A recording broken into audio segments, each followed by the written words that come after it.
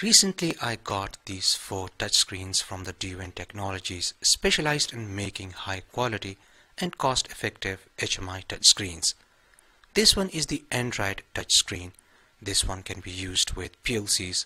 This one is the temperature controller, and this one is my most favorite one and can be easily used with 5-volt compatible controller boards like Arduino Uno, Arduino Nano, Arduino Mega, PIC microcontrollers, 8051 family of microcontrollers, etc. So in this episode I'm going to start with this touchscreen. Without any further delay, let's get started.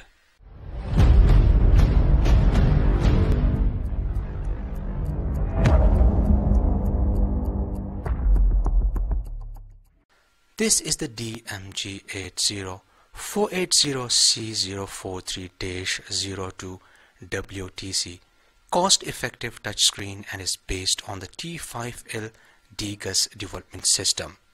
DGUS stands for DWIN Graphic Utilized Software. Using the DGUS software tool, amazing GUIs can be designed without even writing a single line of code. I will talk about this in detail while explaining the GUI. The DWIN Smart LCMs follow a naming rule. The first 2 characters, DM, represents the product line code. The third character represents the color code. For this touchscreen, G means 16.7 color. The next 5 digits represents the touchscreen resolution. For this touchscreen, 80480 means this is 800 by 480. The next character represents the classification. For this touchscreen, C means commerce grade. The next 3 digits represents the size of the DWIN Smart LCMs. For this touchscreen, 043 means it's a 4.3-inch touchscreen. This is the separator. This 1 digit or character represents the attribute code. For this Smart LCM, 0 means the basic type. This 1 digit represents the ROM ID, and it can be any digit from 0 to 9 to distinguish between different hardware versions. This 1 character represents the LCD temperature grade. For this LCD, W means wide temperature. The final 1 or 2 characters represents the TP category. For this touchscreen, TC means capacitive touch panel. So we can say the DMG80-480C043-02 WTC is a 4.3-inch 800 by 480 resolution commerce grade basic T5L Smart LCM with capacitive touch panel. This is a slot for the micro SD card used to download the project files. This one is the buzzer. 6 pins interface allows you to connect this smart touchscreen with 5-volt controller boards using the TX and RX and 5-volt power supplies. The minimum voltage is 4.5 volt and the maximum voltage is 5.5 volt. I highly recommend use regulated 5 volts power supply. When the backlight is on, it draws around 230 milliamps, and when the backlight is off, it draws around 80 milliamps. Recommended power supply as per the manufacturer is 5 volt and 1 ampere.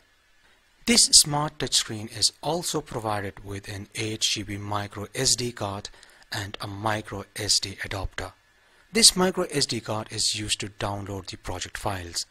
The SD card must be formatted using FAT32, otherwise you may get some errors while transferring the project files. This smart LCD touchscreen has the FCC-10-1.0 terminal block, which is used to connect this touchscreen with the computer or laptop using the HDL662B adapter board, FCC-1015A cable, and the HDL USB cable. So let's go ahead and connect these.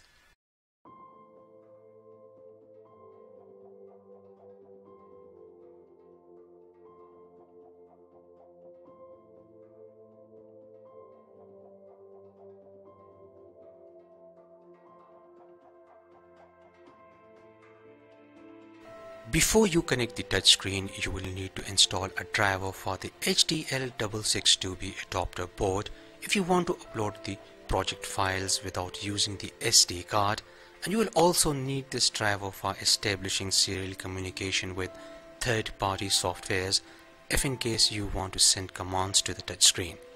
I have already installed this driver. After you are done with the driver installation, connect your touchscreen with the laptop. As you can see, it's just a simple image. Next, you can open the DGUS software tool V7.618.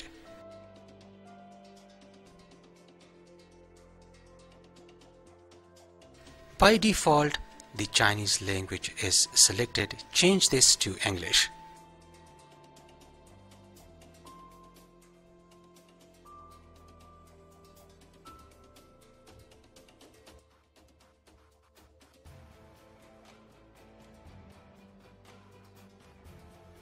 Next, you can click on the New.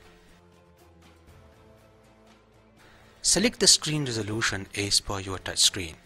I will select 480 by 800. Finally, select the folder where you want to save your project files.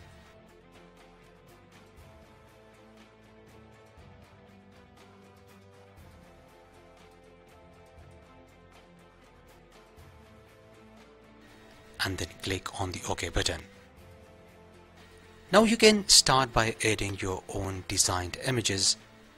You can use the JPG and PNG type images with the name starting from 00 and so on. For the GUI designing, you can use Adobe Photoshop. I added some text which I'm going to use as the buttons to switch between different images. You have different modules ready to be used. For the practice, you can start with a basic touch module which is used to switch between different images. Simply draw a box around the text or any other area in the image or the whole image which you want to use as the button, and then select the image you want to switch to. It's that simple.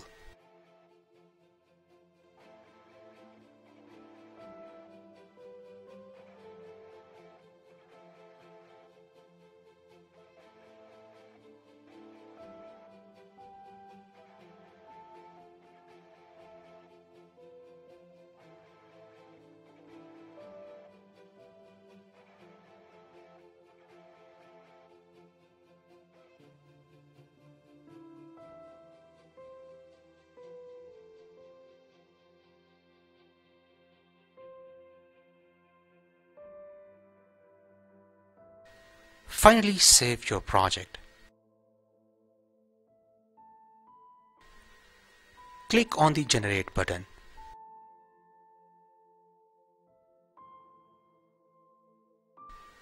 And then go to the Display menu and click on the Preview from first page.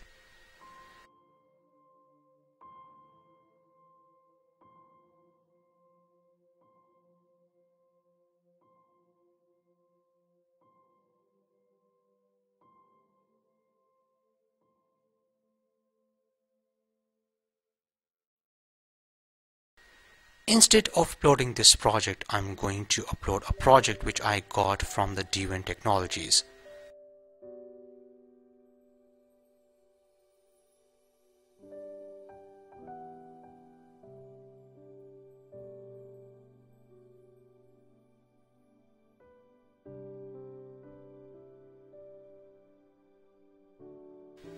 They used a total of 100 images and used many modules which you can study, and this way you can find out how they did it. Simply save the project. Click on the Generate button. While your touchscreen is connected with the laptop, go to the Settings menu and then click on the DGUS. You should be able to see the serial port and the baud rate. Check all the three boxes. And finally, click on the Start Downloading button and wait for a few seconds.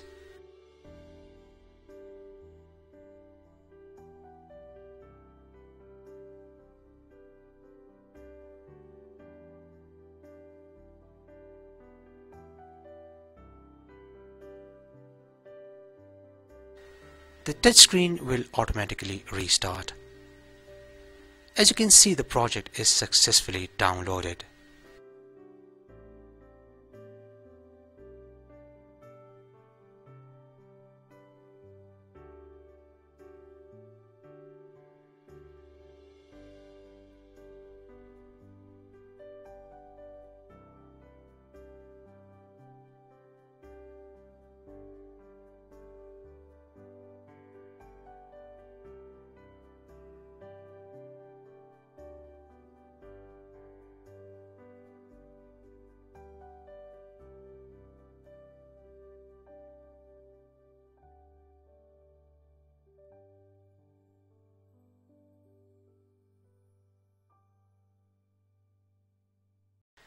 Another way to download the project files is to use the SD card.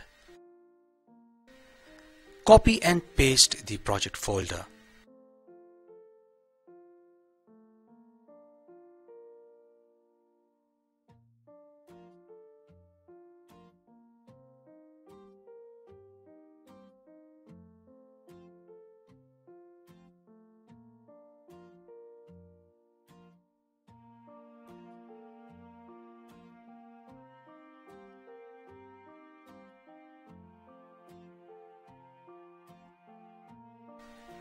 Turn off the LCD and insert the micro SD card.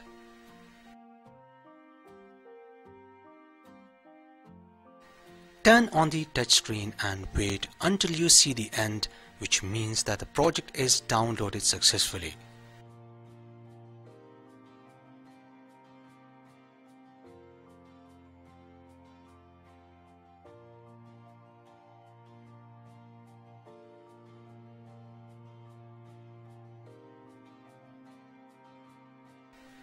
Again, turn off the LCD and remove the SD card.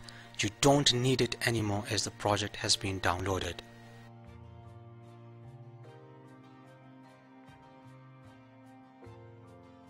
Again, turn on your smart touchscreen and you are good to go. Very soon I will use this smart capacitive touchscreen with the Arduino board to display the sensors data and control different types of electrical loads. Support me on Patreon for more videos. I hope you liked today's episode. Like and share this video with your friends. See you in next episode and thanks for watching.